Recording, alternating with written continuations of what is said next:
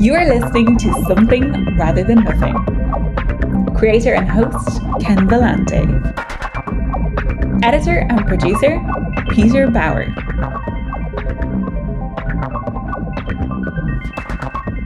This is Ken Vellante with Something Rather Than Nothing podcast, and I am actually super excited. I have Steph Littlebird on the show, and I encountered her art on Instagram. Was just wowed by the images, and really was just digging what she had to say and in your spirit, Steph. Steph, welcome to the podcast. So pleased to have you on. Thank you so much. I'm so excited to be on and chat with you this evening. Yeah. It's great to have you, as I said. And Steph, let's launch into it's a beginning question or an origin question, but it has to do about creativity in humans. And it is, when you were born, were you an artist? I think that we are all artists. I think that everyone has a capacity for creativity. We just express it in different ways, and sometimes maybe our world sort of like discourages us. But my very first memories are of coloring in a coloring book with my mom. And so I definitely feel like those are my first sort of ways that I oriented myself to the world, is through images. And so, I still continue to think in that way and think about how I can make images that communicate the things in my mind, and how I can help other people communicate their ideas through images. So yeah, I think it's definitely in my like blood, my DNA. But I also, this was actually part of my thesis work, was talking about this sort of bias that humans have towards images, and that we actually prefer images to text like any day. And that images actually can carry so much more information than a piece of text can. We can read all of these abstract sort of subtexts and symbolisms from art. And so there's something about that I think not only connects to me, but also connects all the way back to the cave art, or the, caves of Lascaux in France, which are some of the oldest works we know, that humans have been making images for as long as we've been human. So I feel like it's a part of what we do. Yeah. And thank you for that. I, as a deep part of the show, and I'm always interested in education and development. It's really a wonder to kind of encounter how folks, connected to art, what they think about, from early on, and identity and identifying as such, or as creators.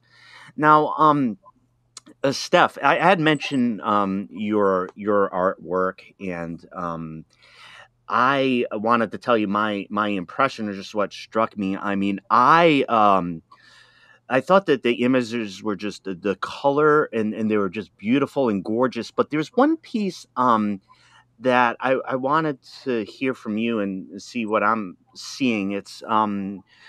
Uh, it was the some flourishes of a little bit more of a pop appeal, like a very, like a fresh, kind of like popular cultural appeal to it. And is that something that's an intent of yours? Because I've seen that. One of the things that I've loved, and just to be particular about it, is indigenous art and images, and then even sometimes overtly like pop culture built into that, and developed that way. Um, was I seeing the pop pieces in there, or could you describe when you're creating what you're getting towards? Yeah, I'm like smiling just because you read very well into my intentions, and so I appreciate that. As an artist, you're always like hoping that some of those themes come through. I definitely was inspired by sort of the pop art era of modern art. Thinking about people like Andy Warhol and a lot of the op art artists who made more like graphic images that maybe weren't representational, but just playing with line and weight and color.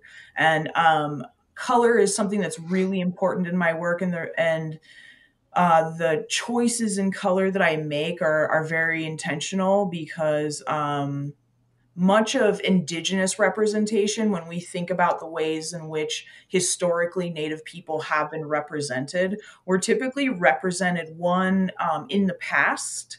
And so we are never really represented in contemporary times. When people think about indigenous people, they see us as like existing somewhere in the past somewhere, but not really now. And so the use of the kind of color palettes that I tend to go towards, which are, neons and fully saturated color, is a way to bring our representations into the contemporary, because those colors aren't associated with the past, they're associated with now, and also associated, neons in particular are sort of associated with industrialism and like construction. So you think about, the city, you think about urban sort of life. And so those colors also hint at me as a person. Like, I was lucky enough that I grew up in my ancestral homeland. I didn't grow up on the reservation, which was about an hour and a half away from where I grew up, but I was close enough to it, and my family lived very close to it. So I sort of like kind of lived in between two worlds. And so my work is very much trying to like show that connection to past. So I use a lot of traditional motifs or styles, but then I also just like bring it in the full color. And that reference to that contemporary, modern, or pop art, as you might think of it, those are ways for me to bring indigenous sort of existence into the future. And that concept of indigenous futurism, it can be really subtly done just through the use of color. And that's how deeply we've been erased from American consciousness, is that we're typically only represented in sepia tone. So the color is really a way to sort of strike against the thing that you're expecting. Yeah, that is. Thank you for saying that and explaining that. I mean, I really think it's a profound and subtle point, and it has to do with time and representation. I've seen the documentary Real Engine about representations, and one of the things that I've considered myself over time to be a progressive, white identifying male, and sympathetic, but what's happened during the podcast and being having the great pleasure of talking to indigenous artists has been to completely radicalize my perspective, or like my knowledge of how much. Here's the one thought, Steph, that always disturbs me, right? And you get a curious mind as well. Having curiosity and being introspective about what you encounter, but then you find this patches and patches of areas where you just were spoon fed some horse shit, and like you just took it, and you didn't, like, you might not realize that you did. And that's been a very big experience. And on the point that you said exactly, as I got into talking to indigenous artists from different nations, and seeing the art, and seeing not just art but just seeing the culture, I was like, holy shit, there is so much here. And then I've gone through like the psychological stages of my own thing of like betrayal, being like, what the hell is this? And Will Rogers was a Native American. Like, I found that out 4 days ago. It's all around. So, I do appreciate like you saying about the colors, and how you're trying to bring in as being like, hey, this was made recently and it looks super modern and now, right? Um, thank you for that. What I wanted to ask you, and is the philosophical question. We go into the conceptual here. Is you produce a lot of beautiful art. You studied art. You've done thesis in art. But what is art? Art is everything. So that actually was one of my favorite things that I learned in art school was that there was a school of thought that said that everything is art. Every single thing we do, the thing we're doing right now is art. There's no question about that. It is what it is. And also, when you go and brush your teeth, that's an art too. And so, when you asked me the question originally about, have I always been an artist, that question makes me, inside, I know secretly what you don't know is that, you're an artist too, and we're all artists. And maybe you're an artist at keeping people's fucking books in order, or maybe you're a software engineer. I actually write for Intel, and so I'm a tech writer, I'm not a huge tech person, but I work with people who are engineers and programmers. And so those people, they use the same kind of critical thinking skills that artists use, but they're writing software, or they're designing a computer. And so I recognize those things in all of us. And so for me, uh, everything is art. And you don't have to even agree with me. You can't escape the fact that it is. And that's what one of my favorite things that I've learned is that I can really see the world in this really beautiful way, because even the ugliest things that happen in this world are art. And there's so much ugly art. I mean, we all know, we've all seen ugly art, right? So we can say like, oh yeah, that thing that I saw on the news today, that was some really ugly art, and I can think about it critically. And actually, that's also a key component of going to art school, is learning to think critically about yourself, and also about how the world sees you and your work. And so as an artist, I feel very blessed to know that I'm an artist, but you also don't you don't have to go to school to be an artist. I have always been an artist. I waited until I was in my very late 20s to go back to art school. And so I was like kind of a weirdo at art school, because I was amongst a bunch of, trust fund babies, essentially. And I was a poor kid who got an Indian scholarship. So, I wasn't supposed to be there. Yeah. And so, yeah, but what I realized is that in my core, in my heart, yeah, I'm an artist, and it's something that I'm just dedicated to every day. But people do those same things; they just do it in different ways. Like what you do in your work, you're an artist in your own way, and there are things that you do that you probably do very artfully that no one else could do. And so, I see everyone. I try to tell everyone they're an artist. Whenever I figure out what the thing is that they do, I'm like, oh yeah, you're an artist. Yeah. Yeah. And I mean, I think I think the terms, terms like art or creativity or being a creative or making things, there's so many processes that humans engage in that are intricate, I guess. There are multiple pieces to them. I wanted to ask a follow-up question to the what is art, and given you answer, it might be a tiny bit of a tricky one, but I just want you to hear from you what the role of art is, right? It's super important. And if we are artists, when we're talking about art or interacting with art, what is the role of art for human beings? Like, what's going on there? So that is a great question, and especially when you think about the fact that everything is art. All right, so but art has many different roles. Like it doesn't just serve one purpose. The art that I make serves a different purpose than someone that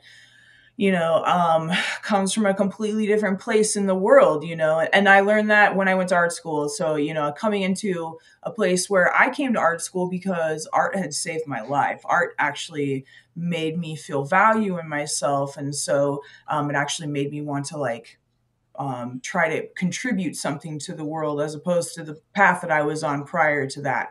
And so, for me, my purpose in art is to use my art to better the world, because art bettered me, and to educate people through art and empower people through art. But there are, there are all kinds of ways to engage with art. Like you can engage with it in very abstract ways and that have nothing to do with politics, or supposedly have nothing to do with politics, but everything is political. So, there are many ways to use art, and there are ways that are very passive. The ways that I use art and its purpose for me is usually like trying to create positive impact. And so, like I said, a lot of my work around representation of Indigenous people and like bringing things into the contemporary world, that's my purpose, right? Is like, I grew up with no representation. The representation of Indigenous people that I had were in like John Wayne movies and like Pocahontas. And so, for me, Pocahontas didn't look nothing like my auntie and my grandma. And so I didn't relate to these representations that I was being given. And so I know now as an artist that part of my purpose is to like fill those gaps that I recognized when I needed those representations. Yep. And I see now as I'm making them that yeah, we still need them really badly. And so that's why I have to keep making the work because people need it. And so that's my purpose. But art can serve many different purposes. And so that's actually the beauty of it, is that it can be as functional as a car or, the design of a tire. But it can also just be a beautiful image as well. Yeah, I and mentioned in the media and the representations, I think just for me, I want to mention like reservation dogs, right? Like it's tough for me to have a conversation about that in the sense where, like, I want to be like, hey, this is like a real show and this is the reservation. And I'm listening to others say, I don't pretend to have any, but it feels real and it brings in a diversity of characters and it brings in the creative talent, whether it's somebody holding, the sound mic or the writer or the incredible actors and actresses, or even seeing a major network like NBC with Rutherford Falls with a lot of in indigenous creators. But I'm like, this is in the last year or two, right? Like for me, and like looking at these, for me, if I'm just like a consumer of media and art, I want enough indigenous shows so I can refer to 5 crappy indigenous shows and like 12 good ones and others I haven't seen. And so it's great to see this right now, but the only what I'm left with is like more and more. Let's have regular or real or and for me in my own little way it feels like a good time to see this, but also to push and be like, need a lot more, want a lot more, because the stories are that good. um what are your impressions of, I gave a couple examples that I've seen that are in popular media. What are your impressions of, is something different going on now? Are we headed towards something that's better and more reasonable, or I mean, at least as representation goes? Yeah, I think it's really exciting to see shows like Reservation Dogs and Rutherford Falls because those are people that are in our in our larger community, and like Jana, who's the star of Rutherford Falls, Oh, the female lead. Jana actually was in my very first curated exhibition, and so I collect her beadwork. I think she's an amazing human being. And then she became freaking famous. And so I'm like, I get to see people in my own community like reaching their dreams. And that is, again, it goes back to this idea of representation for our community because we have been erased for so long.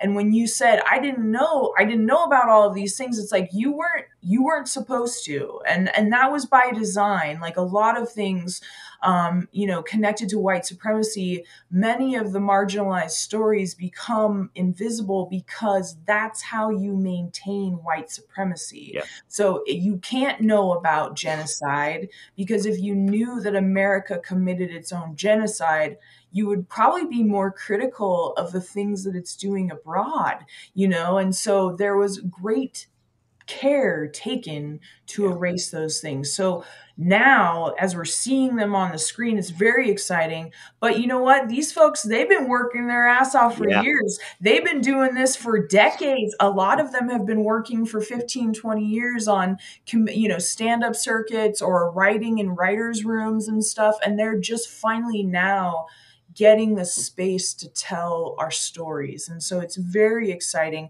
But it is like, I think, some of it can definitely be attributed to the George Floyd protests.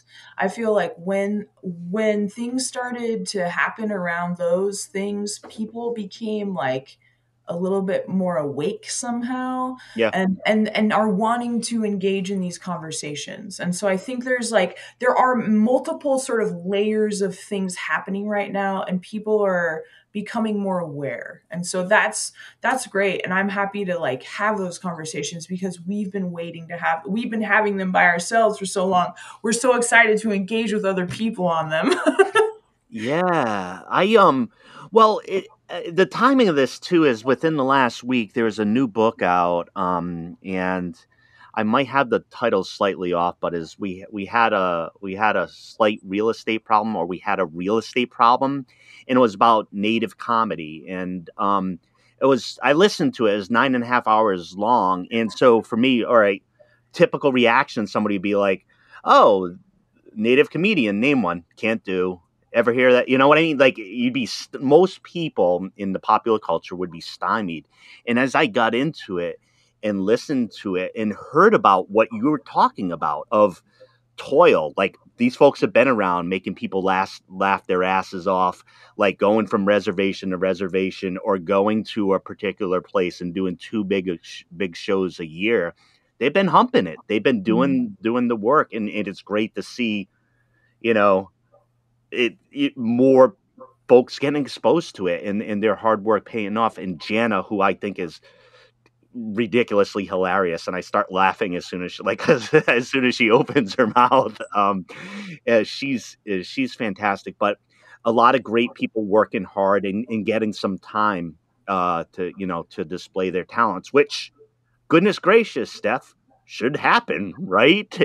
Shouldn't it happen, right? If you have the proof of concept and you get a great idea and people laugh, no matter who you are, shouldn't you have the time, I guess? Anyways, some better TV is out right now, I guess, is where we arrived at. One of the things I wanted to ask, and it's related to some of the things that I mentioned, and a little bit more of kind of the origin, or going back to the beginning, away from the creativity question. And it's a way for me to kind of find out about influences. But I was wondering, Steph Littlebird, who or what made you who you are? Oh man, that's a good question. I think I am made by my predecessors for sure. I always The people that I keep with me every day are particularly as my grandmother, who is an Indigenous woman. But I keep with me the people that like shared kindness with me in my life, because I did not grow up with a lot of that. My upbringing was not that great, and so the positive people who did shine a light in my life are the people who keep me going. And so a lot of the work that I do is very much in like whenever I'm sort of approaching any project, I'm thinking about my community. I'm thinking about my own personal family, but I'm also thinking about my relatives, is what we would say, just to like the extended Indigenous community. Like, I have a responsibility to them. And so I'm very much inspired by and also work in honor of those people who are living and also those people who have passed on. And so, that's a huge inspiration for me. But then I'm also just inspired by artists and by creators generally, and people who are manifesting new things for this world, and especially, thinking about some of the struggles that we're going through as in the American culture, just, if you want to be that specific, is like we're going through some identity stuff right now, and we're really working through white supremacy and maybe not working through it in some ways. And so, while there has been all of these changes, uh, it's the creators that keep me sort of hopeful. And so, seeing these people who I know who have experienced oppression, Indigenous female artists in particular, those are the people that sort of like keep me going and keep me like wanting to do better for myself and for others. And so, yeah, ultimately, it's like my Indigenous community and my artist community, they keep me sort of in check and also on the path to, keep making and keep creating. Yeah, thank you. One of the points that you had mentioned was about some of the things we come in contact or within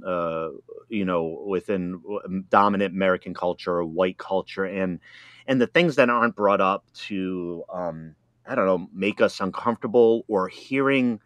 One of the things about my reading recently was learning deep stories about allies and indigenous folks and a whole bunch of folks, and they could be in Hollywood and other places, putting in for the struggle, and you would never ever hear about it. You would never hear the names of, like, somebody was a producer on a show and being like, "Hey, I'm going to give you the space to do this in this way," and like helping out that.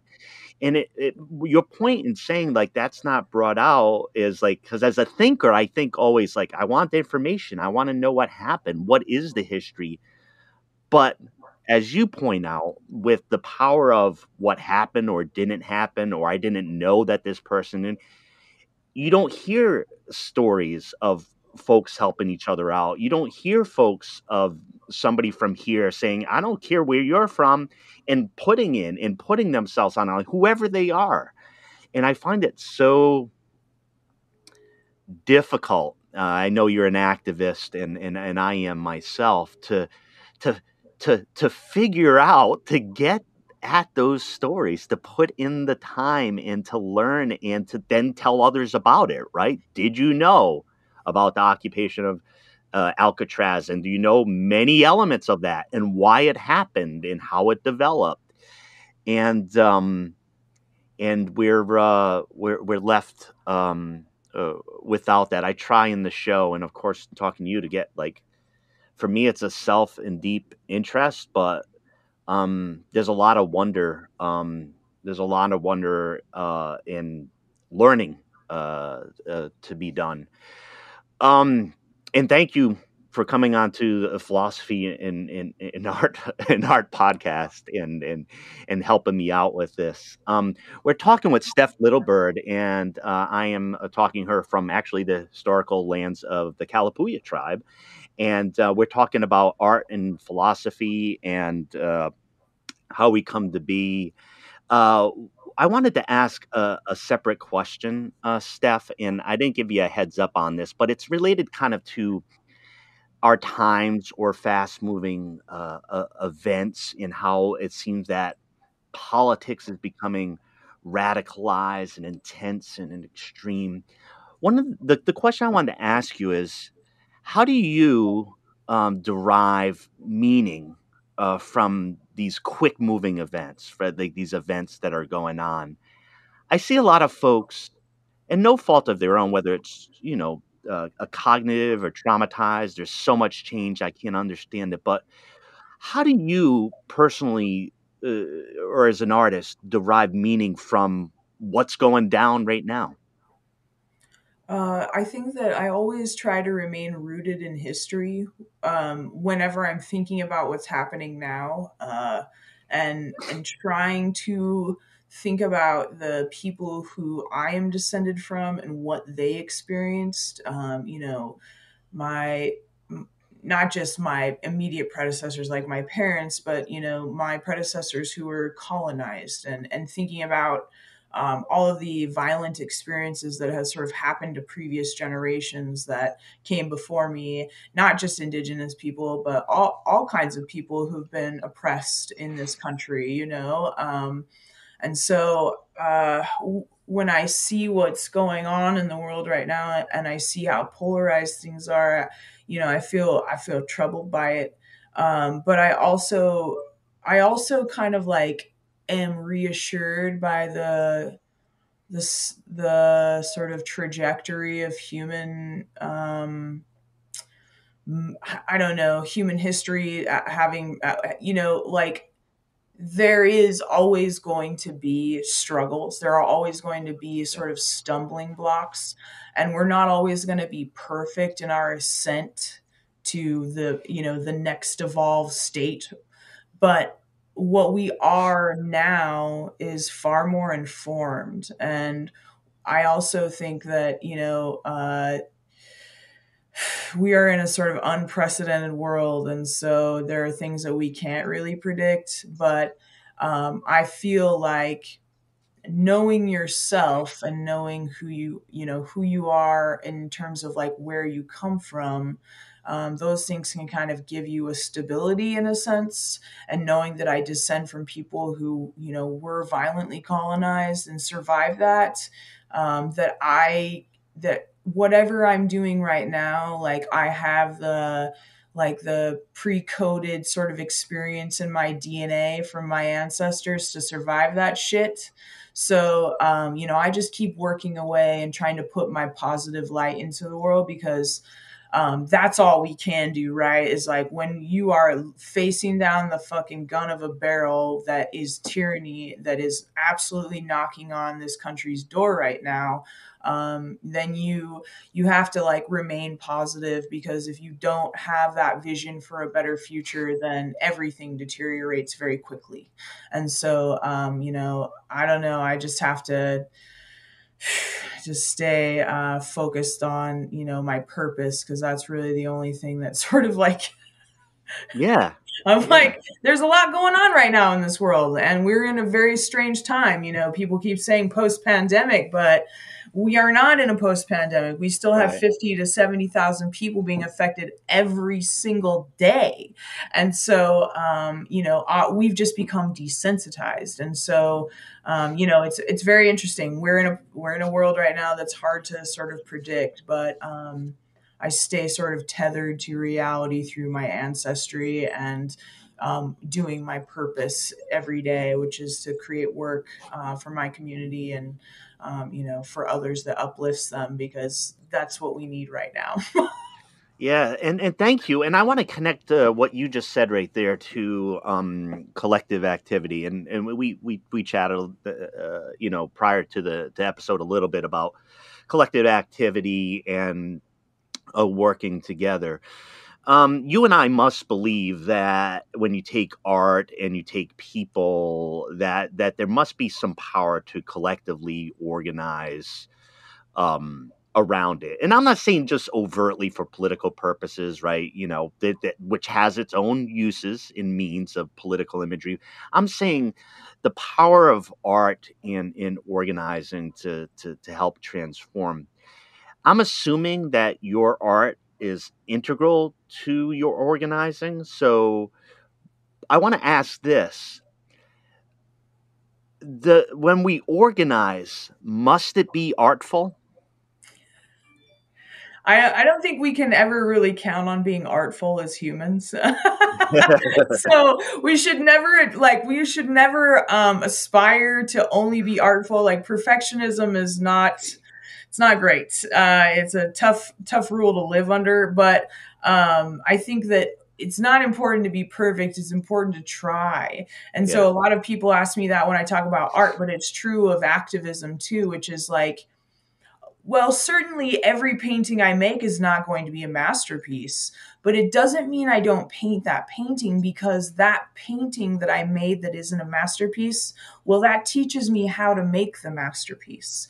And so, as we talked earlier about collectivism, like sometimes our collective actions are a very small microcosm and they don't impact the world the way that we say would want them to, but it's that action, it's that collectivism that keeps that flame of revolution and change alive. And so we have to keep putting coal on the fire, right? We got to keep putting fuel into it to keep it alive, because sometimes the fire isn't burning that bright, but as long as it's burning, then there's potential for it to, to come back up again. And so anyway, yeah, it's tough. It's tough, Yeah. but it doesn't have to be artful. It just has to happen. Yeah, I found one of the best lessons, I learned a long time ago, but to teach folks, organizing or like collective activity around a cause is so clumsy and sloppy. I don't even have the words for it, and people don't expect that going in. They expect to be like, where am I supposed to be standing, and where is that? And you're like, and folks will look at you and you'll be like, look, your attitude has to be this. You have to constantly adapt, because we're in a new thing constantly.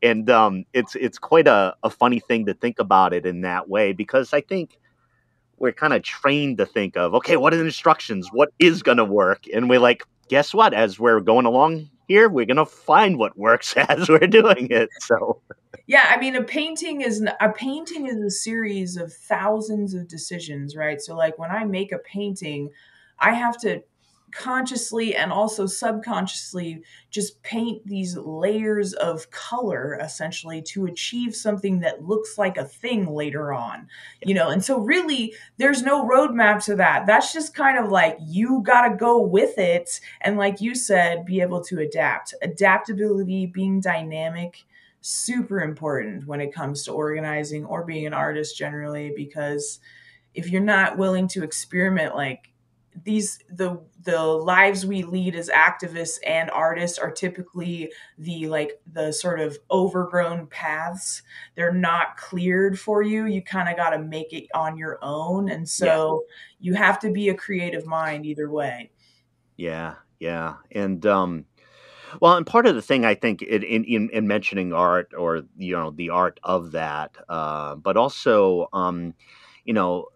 thinking about philosophy and asking questions, and one of the things that I know in doing the show, I mean, if you look at the history of philosophy, per se, not only do you have like a dominant white male narrative, you have one even more dominant in the kind of concepts that are created. Like, it seems that philosophy is even more white and male. And I think it's problematic, much more problematic compared to art, because art has that same type of thing, right? So somebody will think of the Guggenheim, or like rich people, having a glass of wine in front of a painting. But you and I know that there's a ton of art, and there's a bunch of other things. There's just a whole lot more that is there. And I think about history. I think you mentioned in talking about history, that history is there. And one of the things I try to do in this show, which is kind of an interesting experiment almost, is that type of philosophy, or that type of esoteric learning the language, particular language, is so exclusionary. I think it's noticeably it's just exclusionary. And when you popularize philosophy of saying like, what is art? Or like, why am I here? Like, everybody can get to the point in talking about that and not create the argument necessarily, but to talk about to talk about big questions. In thinking about philosophy, and I know you studied history and doing philosophy. What is it like to not see, at least formally, in formal education, representation of thought systems in thinking within academics, and what does that mean for us? Yeah, I mean, I think that what I would say to what you were just saying about how philosophy and art are kind of separate, I will argue that actually those are the same audiences in terms of the pedigree of people who can study those things. They're coming from the same place a lot of the times. And so when I went to art school, I didn't know a whole lot about philosophy, but I came in to be in class with these kids who were like 19, but they'd gone to a magnet school, and so they had learned philosophy and they knew about words I had never even heard before. And so Sure. I had to Sure. catch up because I came from the country. I came from a town of 500 people.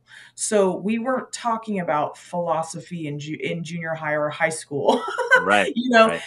but those, I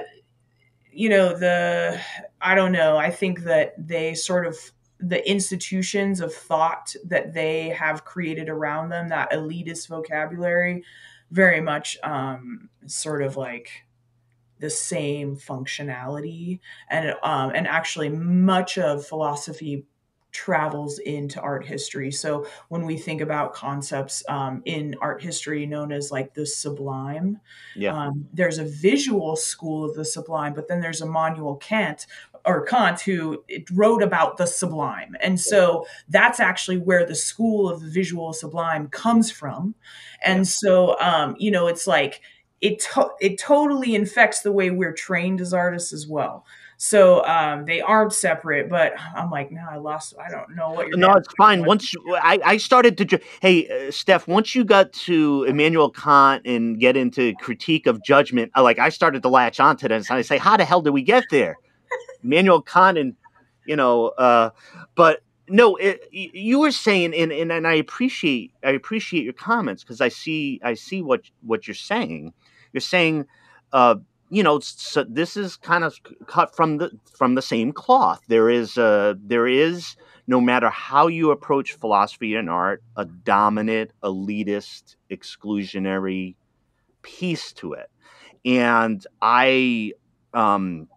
with what you're talking about is something that I experienced, because I was very much a working class kid, doesn't pronounce his R's well, from Rhode Island, and a smart kid, but not prepared or knowledgeable of going into those type of things, and then seeing the type of people were there. They were either traditional religious scholars from a tradition or a Christian tradition, or they were white men and studied already in philosophy, where the way I approached it,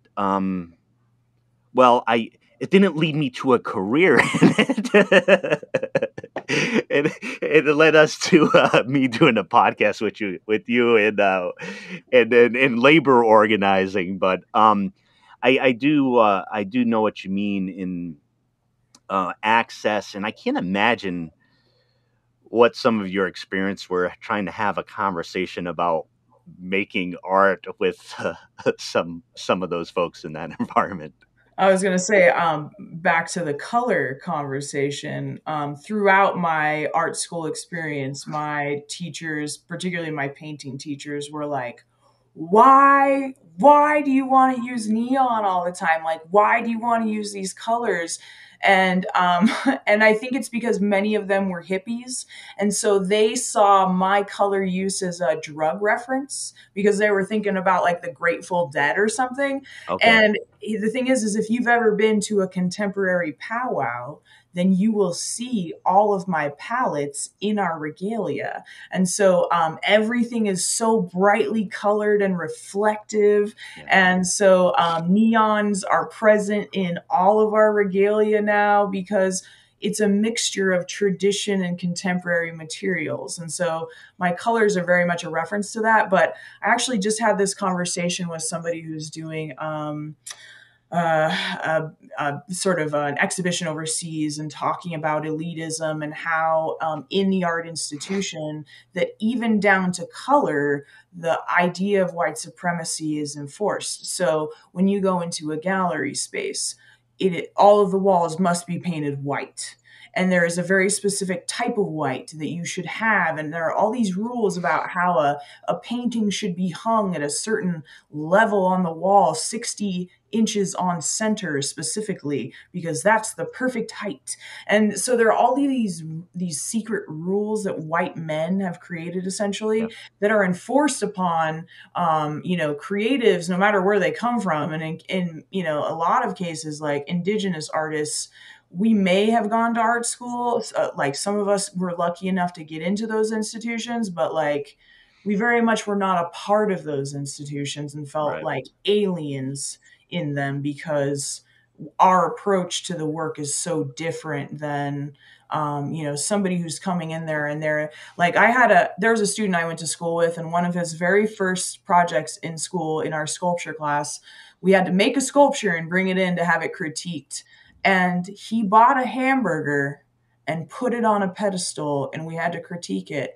And it was totally valid.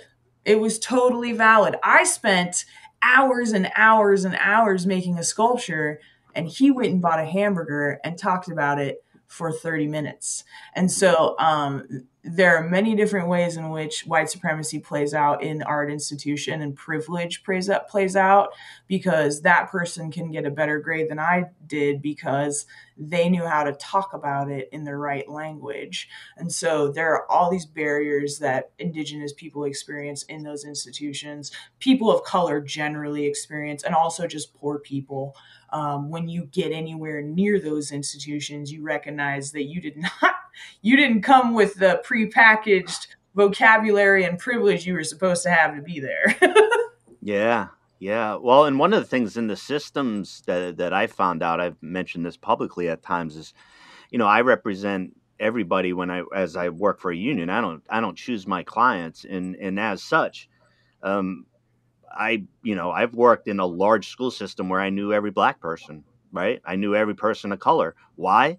Because they're going to get in trouble. They're not going to fit in. They're going to do the same thing that the other person down the hall did, except now they get a reprimand for it. So it's one of those things where I feel it's been a gift to see how the system doesn't work from the inside, and because I'm talking to the folks who aren't fitting into it, and they're telling me why they don't. And but one of the things I wanted to well, I keep saying one of the things I want to ask you a lot, Steph. I wanted to ask you a unique question, and one of your pieces of art become popularized recently, as far as a design you've done, and for Jubal Ale, it was a seasonal ale, and I know I don't drink myself. I quit drinking a while back, but what I wanted to mention is I had such a cool experience seeing that, and then like seeing it out there, and I'm like, oh my gosh, that I know that. I also know that for artists, it can be kind of a thing because it seems bigger than what you've done. Would you mind just talking a little bit about your experience of like now folks come in and say, "Hey, I see your art here, and I saw it here, and I saw it down at the corner." So I was just wondering if you could mention about that. Yeah, it's weird to navigate. It's like the Jubileo label is weird because I'm not a beer person, or I'm also conscious of the fact that my community, indigenous community, struggles with alcoholism. I have alcoholics in my family, and so I took the job after very clearly articulating to them that I would not be giving them like indigenous aesthetics to use on their products, that they would be hiring me as a designer.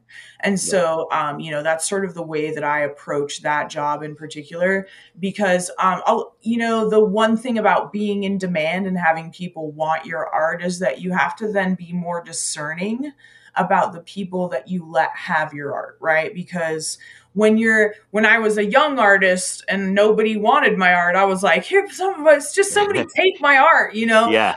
And now I'm like, oh no, wait, I don't want you to have my art because I don't agree with what you do, and or I don't, or maybe they didn't treat me ethically, those sorts of things, and so Yeah. I have to navigate that a lot. A lot of people want to tokenize me and call me on, November 1st because they forgot it's in, Native American Heritage Month and they need something native or whatever. And so there are like ways in which that crops up that are sort of frustrating and sort of whatever. But I also am like, I recognize that just as an artist, I'm extremely privileged to have so many people that I have to say no to, So I know what it's like to be a working and starving artist, and so to now be like, I can't. I'm sorry. The Washington Post approached me for some shit a couple of weeks ago, and I was like, I can't. You guys give me like 2 weeks turnaround, and I'm busy, so I'm sorry. But that's a really cool thing to say no to, right? Yeah. So Yeah. it's a blessing and the curse, and learning to discern and set boundaries with people, particularly non-indigenous entities, has been a big lesson for me, for sure. Yeah. Well, and thank you for that. I wanted to tell you about I was like, wow, I love looking at that. I was so excited by it. And I'm sure many people who, love you and love your art are having, that experience and being able to see it, a bit more publicly, I guess.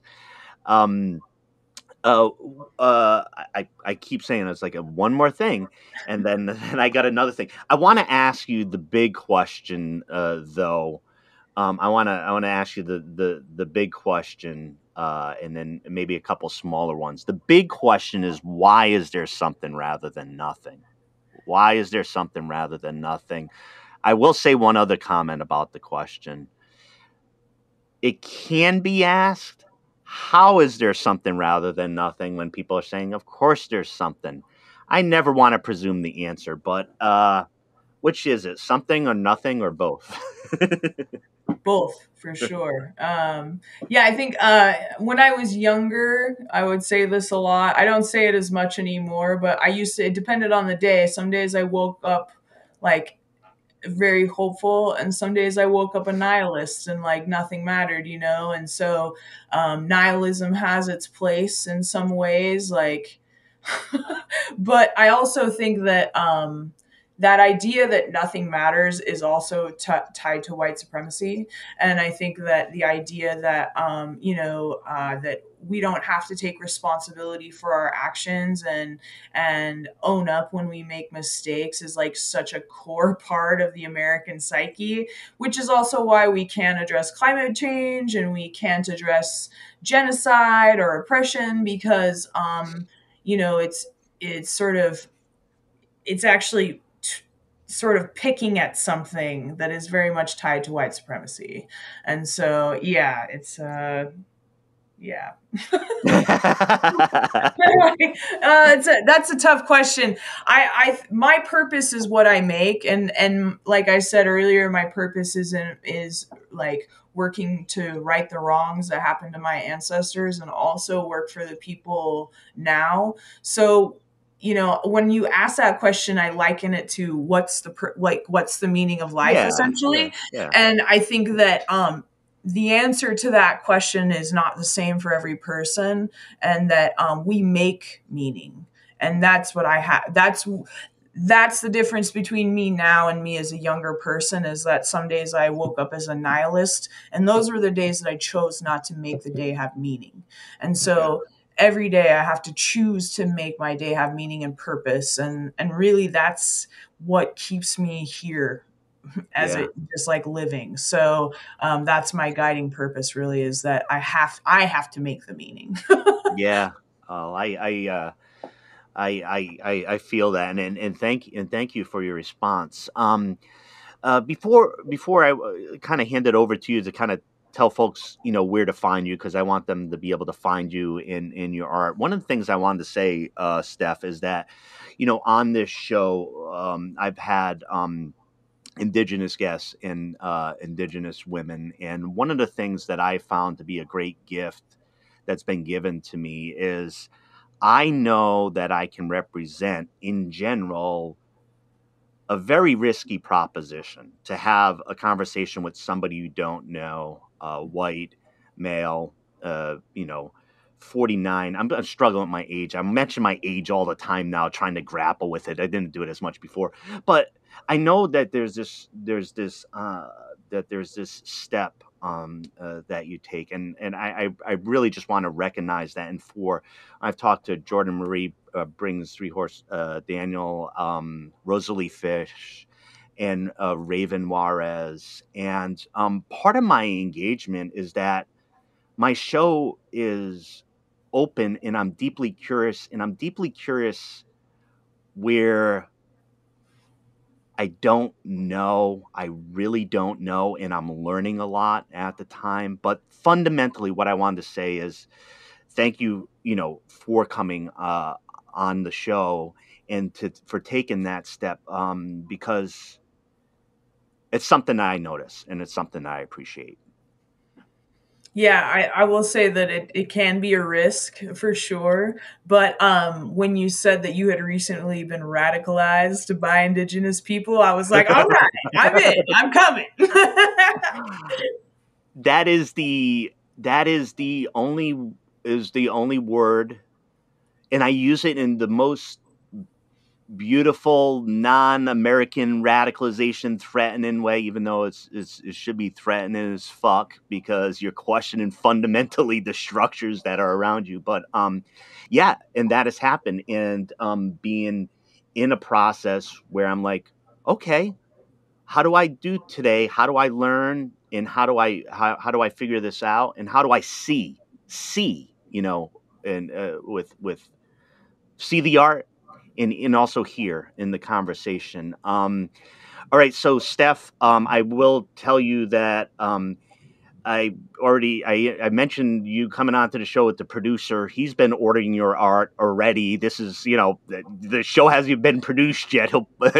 He's excited about it. But could you tell the listeners, where to find your art, or maybe any other aspects of your creativity and things you wish to express to the audience? Yeah, if you want to look at my art, the best place to find it is on Instagram. So my handle on there is Art Nerd Forever, all spelled, no letters or no numbers, sorry.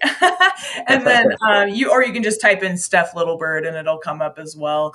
There's also stephlittlebird.com where you can see some of my work on there, but yeah, you can Google me. I got all kinds of projects across the internet that you can check out. Aside from being a visual artist, I'm also a curator and a professional writer. And so I'm writing a series right now for Oregon Arts Watch that's about Indigenous resilience and about Indigenous people in Oregon and how they use creativity to sort of bring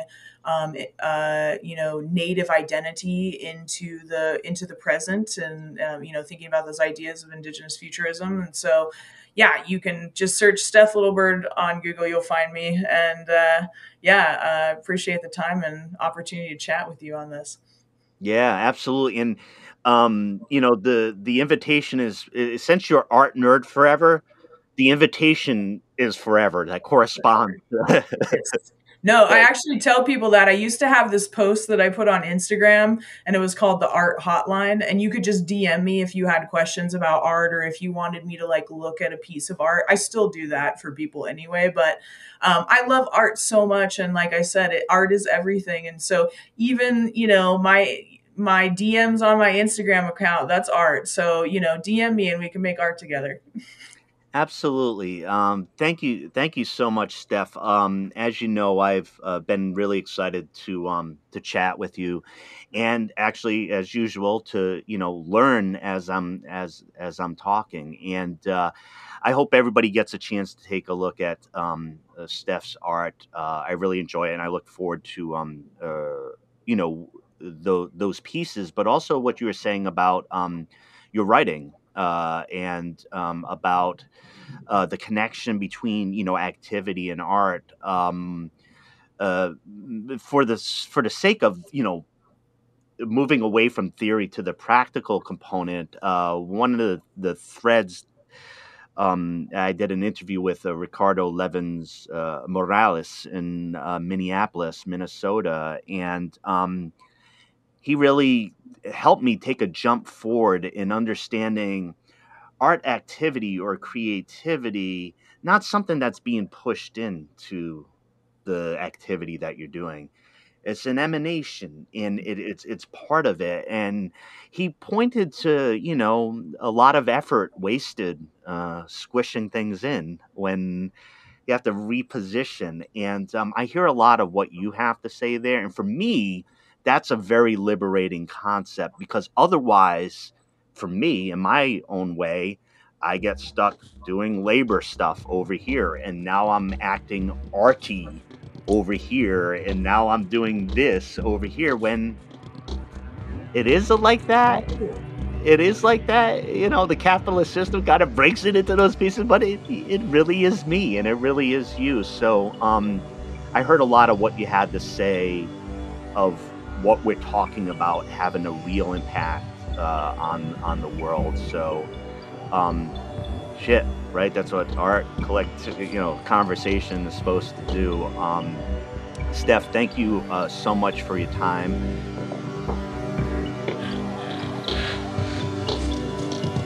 This is Something Rather Than Nothing.